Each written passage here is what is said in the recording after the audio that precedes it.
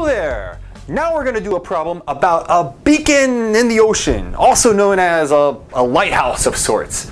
But we are going to call it a beacon, alright? Alright, let's see the problem. A rotating beacon is located 2 miles out in the water. Let A be the point on the shore that is closest to the beacon. As the beacon rotates at 10 revolutions per minute, the beam of light sweeps down the shore once each time it revolves. Assume that the shore is straight. How fast is the point where the beam hits the shore, moving at an instant when the beam is lighting up a point 2 miles along the shore from the point A? Alright, so we have our problem, and now we have to draw a picture. Alright, so we have the shore here. Oh, the shore is supposed to be straight. Well, that's straight enough, I guess. Here's point A, and we have a beacon out there someplace. Let's see. The beacon's going to be here, and A is the closest point to the beacon, which means that this makes a right angle, and the beacon has some light that it's shining.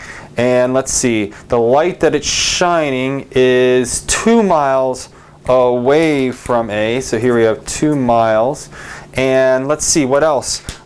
In the water, so in the water, the closest point is 2 miles away. This is all supposed to be water here. That's great. Okay, and this beam's moving, so really we should probably call this something like x of t. And the beacon is rotating, and so this should be called theta of t. And we know something. We know it makes 10 revolutions per minute. So this tells us that theta prime of t is equal to 2 pi times 10. That's 10 revolutions per minute. And let's see, what do we want to know? Well, we want to know how fast this beam of light appears to be moving. So we want to know x prime of t. That's what we want to know.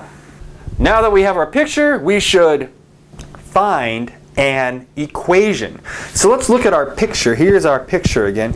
And you know, I see a right triangle here, and I see a theta. And so I think what I should do is I should write the following equation here. Let's see. I should write tan of theta of t is equal to, well, let's look, what is tangent of theta t? Well, that's opposite over adjacent, so that's going to be x of t over 2. And you may say, well, why are you choosing this? Well, I know that when I take the derivative of this in my next step, I'm going to have an x prime around here, and I'll probably be able to solve for it. And that, if you recall, is what I want to know. Now that we have our equation, we should differentiate the equation. All right, so we're going to take our equation and differentiate the whole thing with respect to t. So we're going to be using the chain rule and stuff. So the derivative of tangent is secant squared theta of t times theta prime of t. And this is just x of t times a constant, 1/2. So this is just x prime of t over 2. And now that we've differentiated our equation, we must evaluate the equation at desired values. All right, so let's look at our equation here. All right, so the easy one to set up would be theta prime of t. I know what theta prime of t is. It is 2 pi times 10, and I don't know anything about x prime of t. That's my unknown. X prime of t over 2. Now, what about secant of theta of t? Secant squared of theta of t. Well, look. Secant is 1 over cosine, and what do I know about this triangle when I have 2 miles and 2 miles here? Well, this is a 45, 90, 45 right triangle, and so cosine of 45 degrees is 1 over the square root of 2. So since cosine is 1 over the square root of 2, secant is the square root of 2 over 1. And so this is going to be then secant squared is going to be the square root of 2 squared. Oh, this is outstanding, because look what I have here.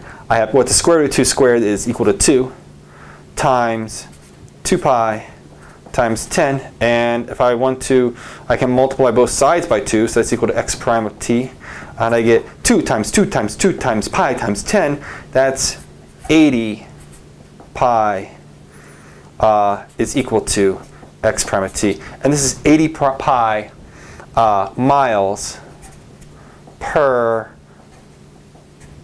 minute. All right, so we've solved this problem involving the rotating beacon in the ocean. That's fantastic. All right, time to do some more math.